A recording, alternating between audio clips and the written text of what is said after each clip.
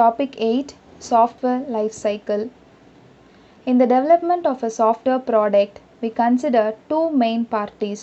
One is customer, another one is designer. Customer who require use of the product. Designer who must provide the product. Typically, the customer and the designer are groups of people, and some people can be both customer and designer. It is often important to distinguish between the customer who is the client of the designing company and the customer who is the eventual user of the system. These two roles of customer can be played by different people. So, customer யாரு designer யாரு அப்படிங்கிற clear understanding நம்மளுக்கு இருக்கணும் before designing the product. The group of people who negotiate the features of the intended system with the designer may never be actual users of the system. This is often particularly true of web applications. In this chapter, we will use the term customer to refer the group of people who interact with the design team, and we will refer to those who will interact with the designed system as the user or end user. So, இங்கே நம்ம customer அப்படிங்கிற ஒரு வேர்டை use பண்ணோம் அப்படின்னா அவங்க வந்து user who give the requirements to the design டீமுக்கு ரெக்குவயர்மெண்ட் கொடுக்குறவங்க அல்லது அவங்க கூட இன்ட்ராக்ட் பண்ணுறவங்க. தே மே ஒருத்தராக இருக்க மாட்டாங்க, தே may be a group of பீப்புளாக இருக்கலாம். And also who will see the end design. So end டிசைனை வந்து யூஸ் பண்ண போகிறவங்க அவங்க தான் customer. So these are the four topics we are going to discuss in this video. First, activities in the life cycle. So consider this model. Actually you have studied this in your software engineering paper. This is a waterfall model. So consider the requirement specification, architectural design, அதுக்கப்புறம் நம்ம we will design the detailed design, அதுக்கப்புறம் we will do coding and unit testing, then we will do integration and testing, and we will do operation and maintenance. So இந்த மெத்தடில் தான் நம்மளுடைய final year ப்ராஜெக்டையும் நம்ம பண்ணுவோம். First we will collect the papers.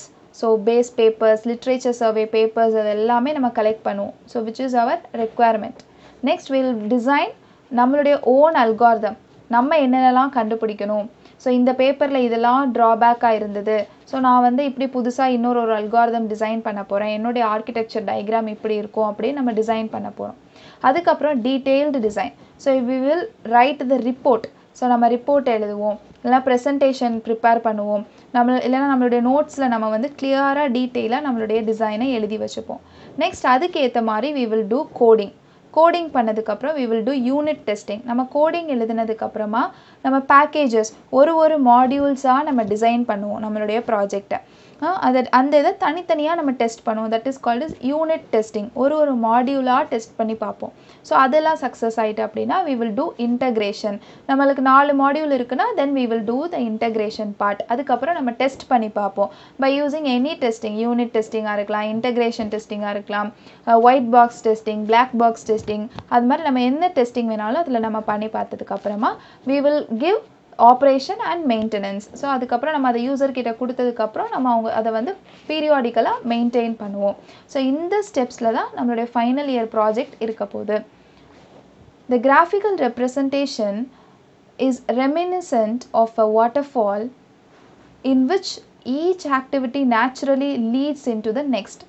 The analogy of the waterfall is not completely faithful to the real relationship between these activities, but it provides a good starting point for discussing the logical flow of activity. So அதில் இருக்கிற ஒரு டேர்ம்ஸாக நான் explain பண்ண போகிறேன். இது mostly உங்களுக்கு தெரிஞ்சதாக தான் இருக்கும். ஓகே, ஆல்ரெடி நம்ம படித்தது தான். ஸோ அது ஈஸியாக அண்டர்ஸ்டாண்ட் பண்ணிக்கலாம். Okay, requirement specification. ஸோ இங்கே வந்து என்ன தேவை, what, how to begin the product, how to start the product, and அதில் என்னென்ன கஸ்டமர் பெர்ஸ்பெக்டிவ்ஸ் இருக்குது. ஸோ அது நம்ம ரெக்குவயர்மெண்ட்டை நம்மளுடைய கஸ்டமரோட நேட்டிவ் லாங்குவேஜில் நம்ம வந்து எக்ஸ்ப்ரெஸ் பண்ணியிருக்கோம். ஸோ இதெல்லாம் வந்து ரெக்குவயர்மெண்ட் ஸ்பெசிஃபிகேஷன்ஸில். ஸோ அண்ட் இதில் வந்து டாஸ்க் அனாலிசிஸ் டெக்னிக்ஸ் இருக்குது. ஸோ நம்ம வந்து க்ரியேட் பண்ணுற ரெக்குவயர்மெண்ட் எல்லாத்துக்குமே வந்து நம்ம டாஸ்க் அனாலிசிஸ் பண்ணி வச்சுக்கணும். So whether we have reached the task, நம்ம இந்த டாஸ்க்கை கம்ப்ளீட் பண்ணிட்டோமா, இந்த டாஸ்க்கை நம்ம ரீச் பண்ணிட்டோமா, இதில் ஏதாவது எரர் இருக்கா அப்படிங்கிறத நம்ம அனலைஸ் பண்ணிக்கிட்டே வரணும். Architectural design. ஸோ ஆர்கிடெக்சரல் டிசைனில் என்ன பண்ண போகிறோம் அப்படின்னா this is the first activity which have the high level decomposition of the system. So நம்ம வந்து நம்ம என்னெல்லாம் நம்மளுடைய ரெக்குயர்மெண்ட் இருந்ததோ அந்த ரெக்குயர்மெண்ட்டுக்கு ஏற்ற மாதிரி we are going to design an architecture. It may be a சாஃப்ட்வேராக இருக்கலாம், சாஃப்ட்வேரில் நம்ம டிசைன் பண்ணி வச்சுக்கலாம், லைக் விஷுவல் பேசிக்கில் டிசைன் பண்ணிக்கலாம், R we can do it as in paper. So பேப்பர்லேயும் நம்ம வந்து இந்த டிசைனை பண்ணிக்கலாம். இதுக்கு வந்து many structured techniques இருக்குது, like core, mascot and hood. இதெல்லாமே வந்து இந்த requirement specificationக்கான softwares.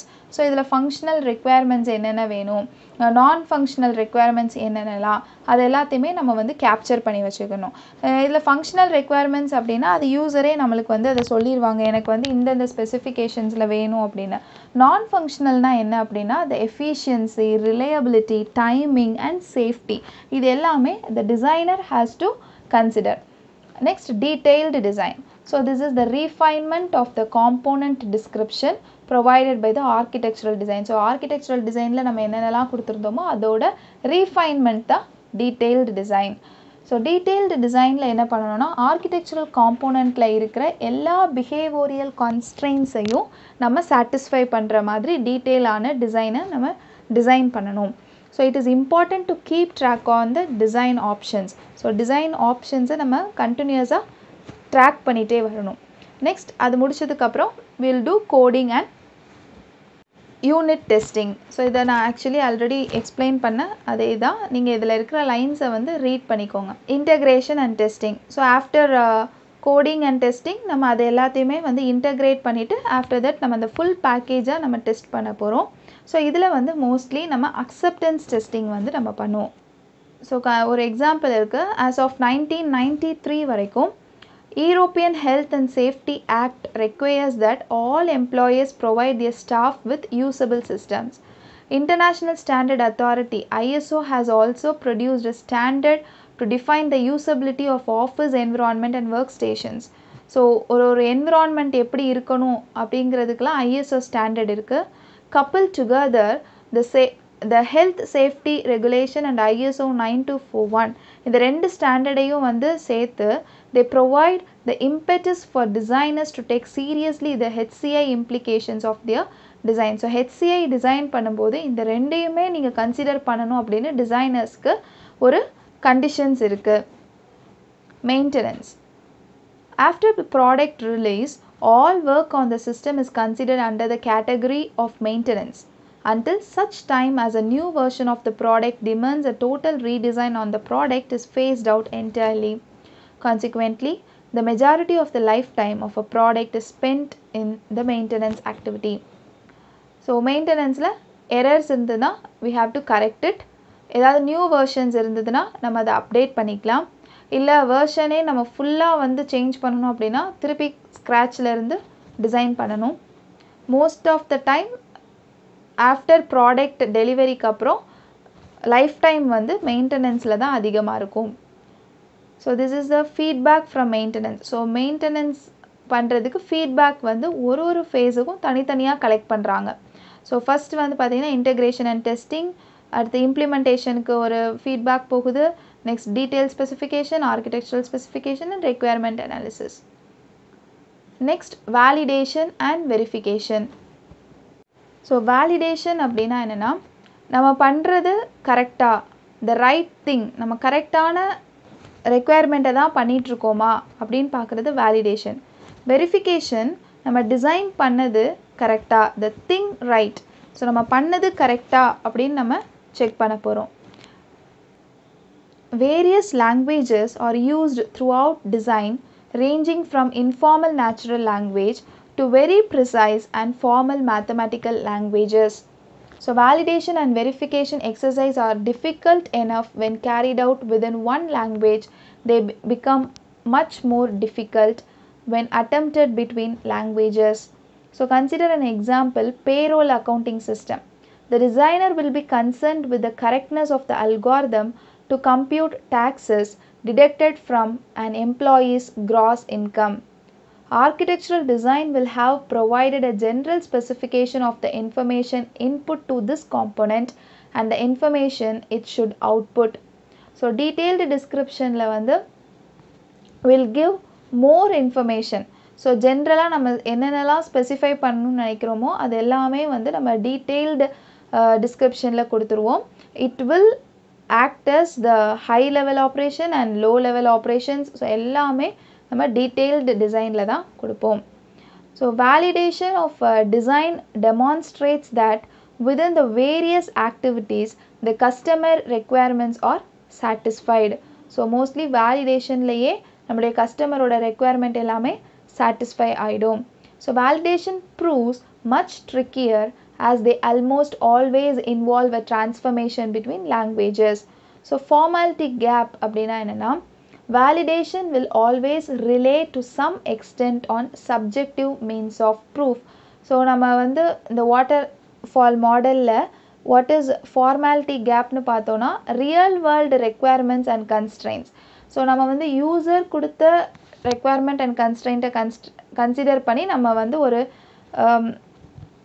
ப்ராடக்டை டிசைன் பண்ணுறோம். But we have to consider also the real world requirement. So அது வந்து formality gap, the gap between real world and structured design. Management and contractual issues. The life cycle described above concentrated on the more technical features of software development. In a technical discussion, managerial issues of design such as time constraint and economic forces are not as important. The different activities of the life cycle are logically related to each other. We can see that requirement for a system precedes the high-level architectural design, which precedes the detailed design, and so on. In reality, it is quite possible that some detailed design is attempted before all the architectural design. The technical perspective of the life cycle is described in stages of activity, whereas managerial perspective is described as phases. Interactive systems and the software life cycle. So traditional software engineering life cycle arose out of a need in the 1960 and 1970 to provide structure to the development of large software systems. The life cycle for development we described above presents the process of design in a somewhat pipeline order. In reality, even for batch processing system, the actual design process is iterative. Work in one design activity affecting work in any other activity, both before or after it in the life cycle. So this is the waterfall model representing the iteration. If you have any doubts, leave your doubts in the comment section. Thank you.